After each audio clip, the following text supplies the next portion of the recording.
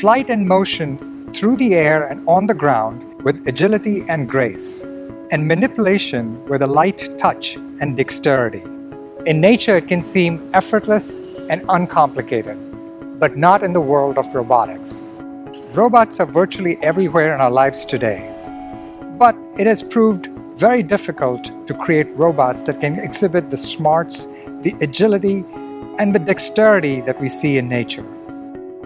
I'm Vijay Kumar, and here at the GRASP Laboratory in the School of Engineering and Applied Science at the University of Pennsylvania, we create complex robots that can sense and reason about the environment and autonomously perform actions that satisfy a wide range of functions in the real world.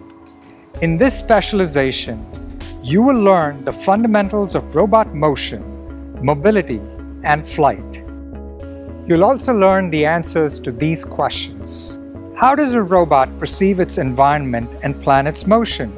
How does it use its knowledge of dynamics and synthesize control actions to move on the ground or fly through the air?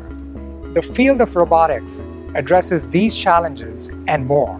Not so long ago, a world populated by robots working with humans was viewed as science fiction. Join us for this specialized collection of courses for insight into the ways that engineers are making this science fiction a reality.